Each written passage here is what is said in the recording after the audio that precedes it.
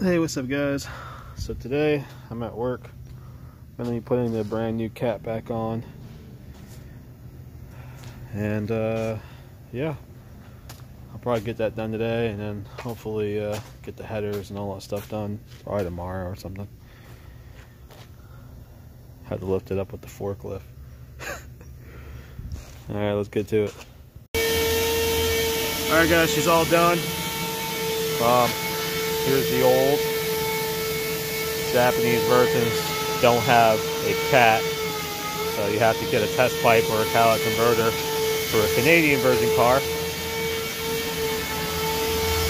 Here's the exhaust, nice and tucked, no issues. You're going to need a 13, 14, 15, and 16 millimeter bolt.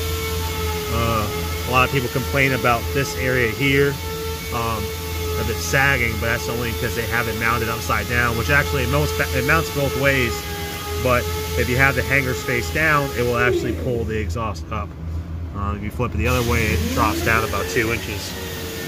So that's what a lot of issue that people have with the eBay exhaust system.